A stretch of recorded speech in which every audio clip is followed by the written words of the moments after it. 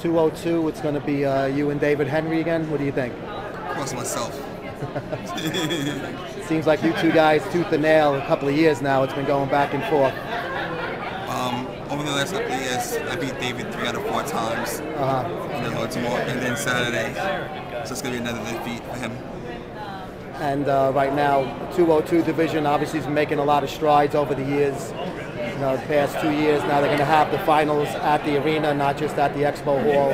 What do you feel about the division as a whole since it first began? I definitely feel that the division has grown greatly. You know, I think Robin Cheng and the rest of the IFBB committee are doing a phenomenal job. You know, bringing it to the big stage. You know, and I think the 202 is getting a lot of respect, especially now with all the competitors coming in to the field.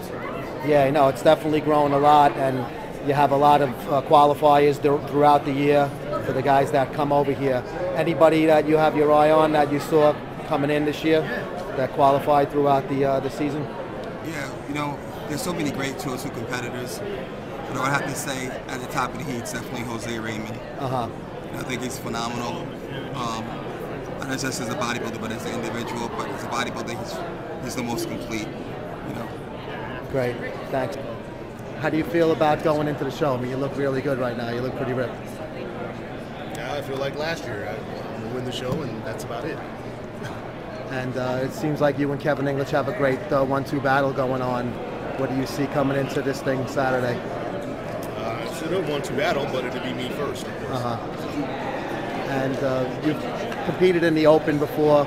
Now you're doing it at 202. What do you feel more comfortable in? Do you enjoy the 202 more? Yeah, of course. The diet's everything. The separation of who's going to take it comes down to small details. You know? So I think I've got that edge right now. Great. What are you looking at right now going into the 202? I took a look at Kevin English. He looks pretty good. Yeah, Kevin looks good. He's definitely the favorite, not Hans' favorite, but I'm hoping to make a good showing. You know, get in that top 3, top 4 spot, and make a good showing for myself as well.